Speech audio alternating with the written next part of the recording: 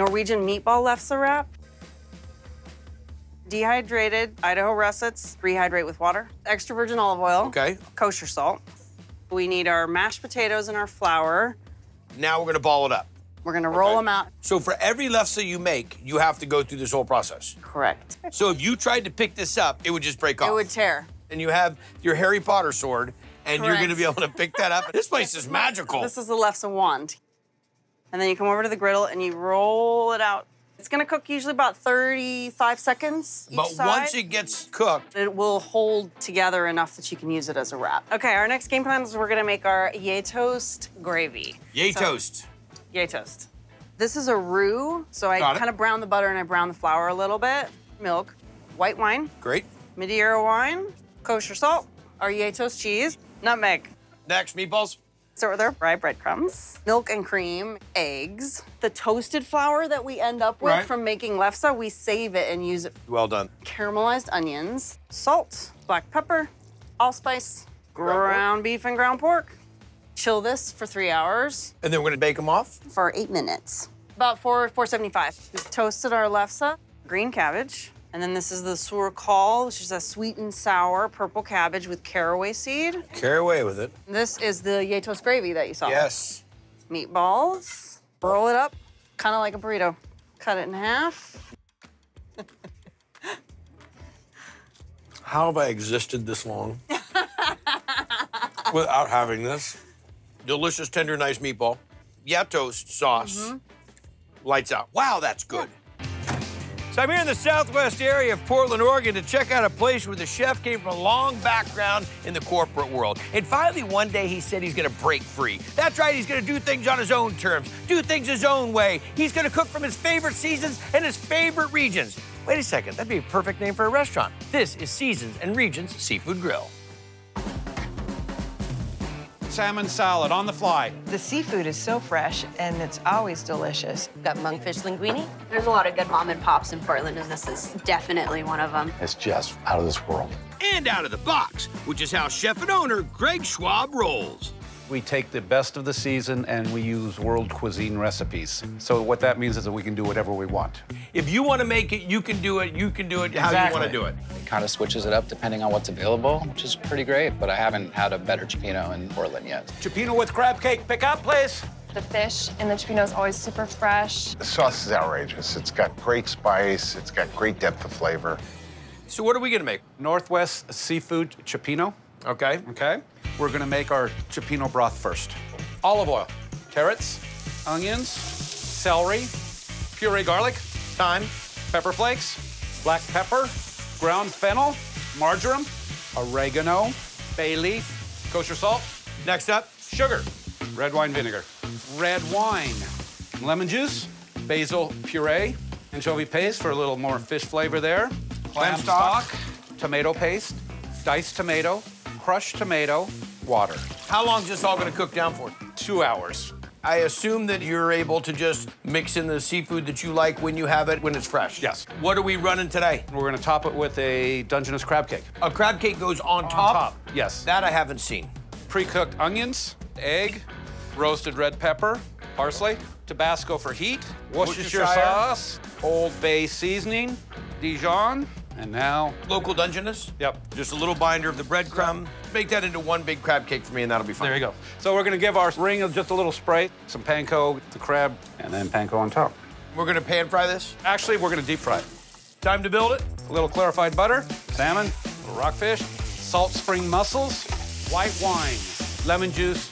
Some of the cioppino base that we built. Fantastic. Mussels are open. A little more salt, pepper, a little parsley. Smells fantastic. Crab cake, chive on top. And that's all she wrote. That's really good. That broth is fantastic. Typically, when you have cioppino, you like to have some bread or something to dip it into. And this crab cake on top is perfectly crunchy, which would be kind of like the crusty bread going into it. Works incredibly well. Thank you, Chef, for wrecking it, because this is what I'm gonna expect now is a little salty, crunchy crab right on top. Something I didn't see coming, but I definitely would eat all day for the rest of the week. Excellent. Starting now. we've got cioppino. Oh, the cioppino is good. The crab cake is delicious. It's always so flavorful, can't be beat. So I'm here in Eugene, Oregon, home of the Ducks, University of Oregon. Now, what else can you expect when you come to Eugene, an hour and a half off the coast of Oregon? Exactly, great fresh seafood. That's because they got this joint, Fisherman's Market. Every time I come in here, they'll be bringing fresh fish in, you know, whether it's gonna be salmon or albacore or halibut. They're live right there, they cook them right there, and they serve it right here. And I eat it. Ryan, he just is an expert on fish. That's because Ryan Rogers is the real deal. Hardcore fishing in Alaska for decades, while running this joint since '97. All the fish that's here is coming from... Mostly all from Oregon. You have all your buddies and all the hookups and... Yeah. It's like it was swimming yesterday. Some of it still is. You see the crab in the crab tank, and then they cook it up for you fresh. It's just amazing. Crab dinner with fries and slaw. They cook the crab in a crab pot right out the front door. Can't get any fresher. All right. Wow! A little more for you? But that is hot crab. That's outrageous. Without question, the most seafood-flavored crab really, I think, has to be the Dungeness.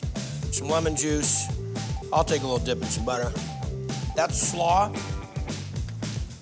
Nice crunch, really refreshes the palate. That's the freshest experience you can get. It's juicy, it's succulent. You don't even need the butter, it's so wonderful. Dungeness crab dinner. Dungeness crab is especially sweet.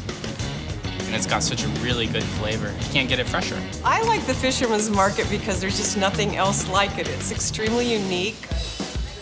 Kind of a crazy place. You got tanks making noise and coolers and people buying fish. Dudes cooking right there. It's different food than you can get from anywhere else. You can get fish and chips with any kind of fish? Any kind of fish. Seriously? Yeah. Can't get bored. You can always try something new. The Cajun crawfish pie. Time for pie. What is that you're putting on top? Sour cream. And what do you have over here on the salad? We got smoked salmon, house salad. Dude, that's outrageous. You smoke this in-house? Of course. You're so gangster. Let's look at this.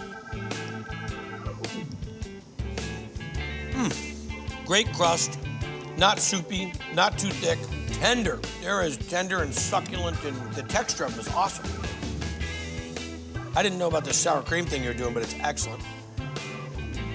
This is crazy, man.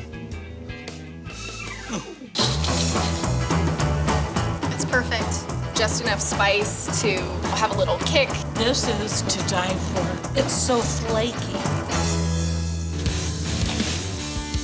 It just can't get any fresher unless you caught it yourself. If I'm hungry, I just say, we're going here. This is a full seafood culinary experience. From the live tanks to the fresh seafood market, doing the food, dishes like that. How much do you think we can fit in the back of that car? You know, I'm only about 8 hours away from my town. Ice it up.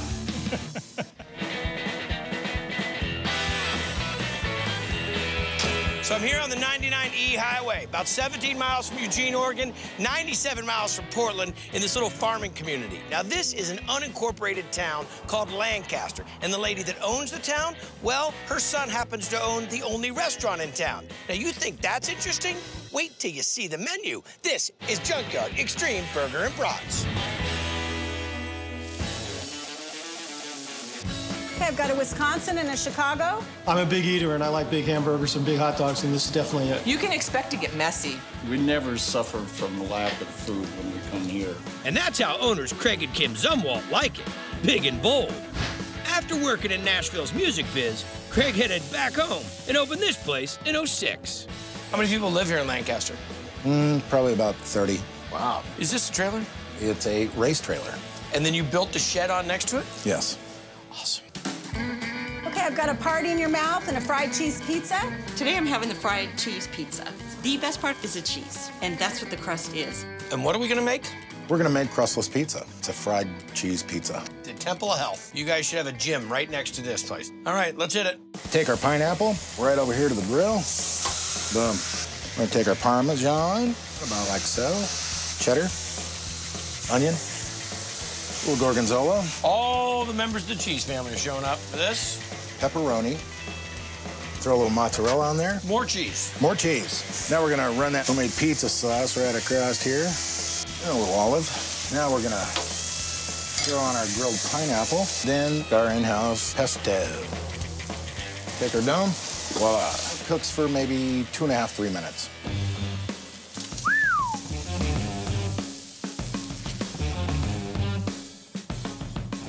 So we're gonna top it with some sliced tomatoes. We're gonna cut it. Wow, that holds up a lot better than I thought it was going to. Mm-hmm.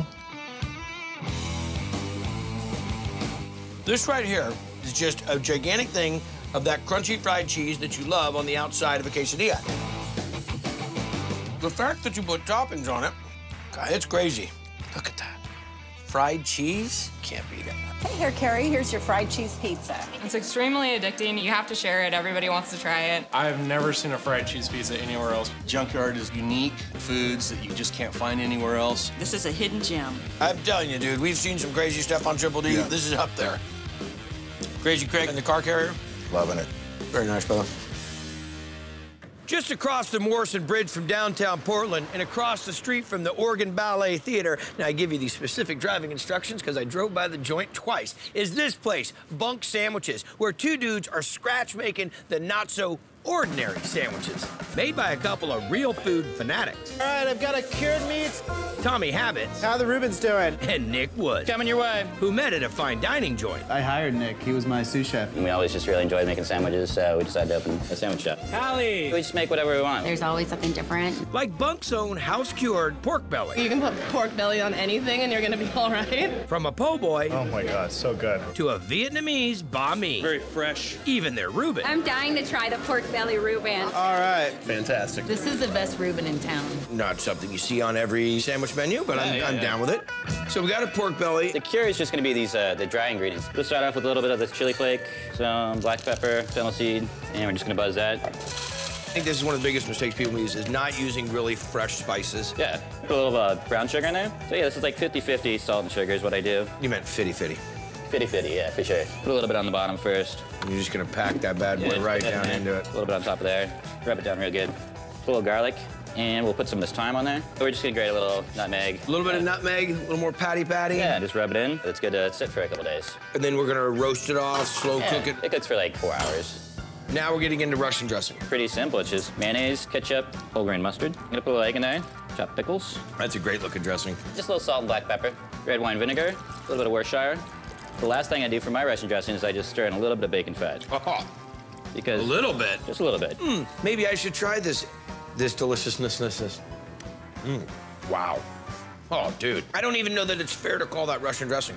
I mean, you gotta call that liquid Moscow or something sexy. So we have our cured pork belly. Now cool it down, slice it, make a sandwich. Totally. Wow. Sorry, I'll put it back. I'll wait for the sandwich. We take some dark rye, Russian dressing on there. A little Swiss. Swiss, yeah. okay. And then our pork belly. A little fresh cracked pepper, our sauerkraut. Brush this down with some butter. Talk about the meanie panini. Toss this on there. And you put the slamma on the clamma? That cooks for just a few minutes. We just crisp it up a little bit, and then we put it in the oven to finish it. That's it. Look at that bad boy. Oh. You get the subtleties of the pork mixed with the really nice rub you put on it. Slow cook it, render down the fat. You guys are great, man. When I come back to Portland, I'm coming to Bunk. Right on, cool. Load the trunk when you go to the Bunk. That's right. We got a table here. I'm gonna make up all my Bunk words and send them to you.